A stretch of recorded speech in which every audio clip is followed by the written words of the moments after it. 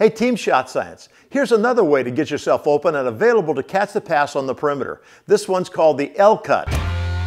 So if your defender's all over you and you've already used the V cut on them enough times for them to pick up on it, you might want to throw in this L cut option. Start off down in the block area for this one, and you want to create your lead by walking them up to about the free throw line. This is when you explosively plant your foot nearest the defender and drive yourself laterally 90 degrees out to the wing position. We also suggest giving them a little love bump as you explode away from them. Nothing nasty, just a little contact to get their balance off and momentarily moving in the wrong direction. Just make sure you sell it by creating the lead and then bursting into the cut. The change of direction and speed are what will get you the space to catch the ball and then attack the rack. The harder you cut, the more open you'll be. So if you find yourself standing around without the ball, then you can use this technique or others from this playlist right over here to move without the ball and create some opportunities for yourself. Thanks so much for watching, guys. Like and favorite this video and share it with your friends to grow the team. Today's question is, who would you rather guard? A guy that stands there waiting for the ball or a guy that's constantly moving, creating opportunities for himself?